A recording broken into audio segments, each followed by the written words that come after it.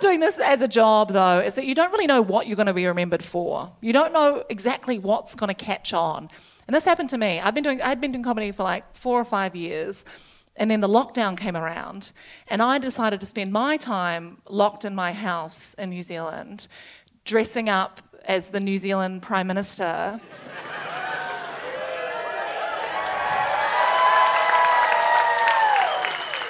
Jacinda Ardern. There's a few people going, "You're not her?" No refunds, but that was an odd thing that caught on here more than it did in New Zealand.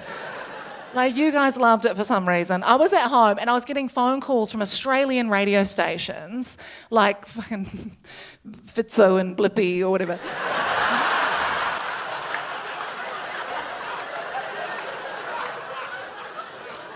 Whatever the fuck you guys call them, like.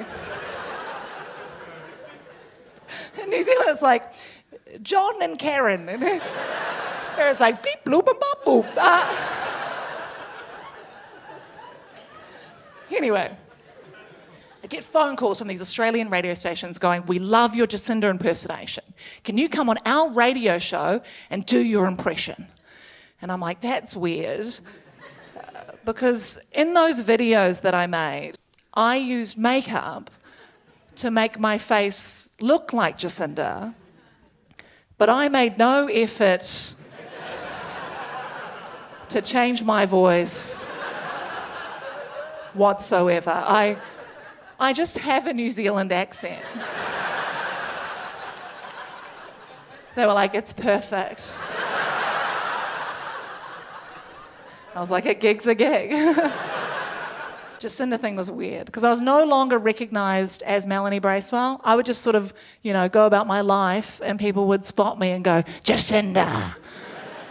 I think I got her some votes, It would often happen at the club. I just heard one go, "Ooh." Yeah, it was an ooh of like, "You don't go to the club."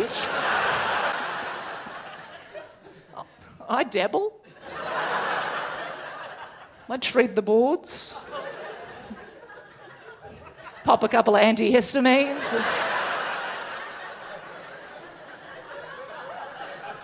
Sick. So I would often get recognised by very, very drunk women, but they'd only recognise Jacinda. They'd come up to me and be like, "Hey, Jacinda." I'm like, you seem like you're in a state to talk policy. And then, I know in that moment they don't actually think I'm Jacinda, but they're so wasted that I like to think that maybe the next morning, in their hazy recollection of the night before, that they wake up pulling M&Ms from their McFlurry out of their bra, just going, "Yeah, I think I met Jacinda last night. She was doing slut drops. Retirement looks good on her."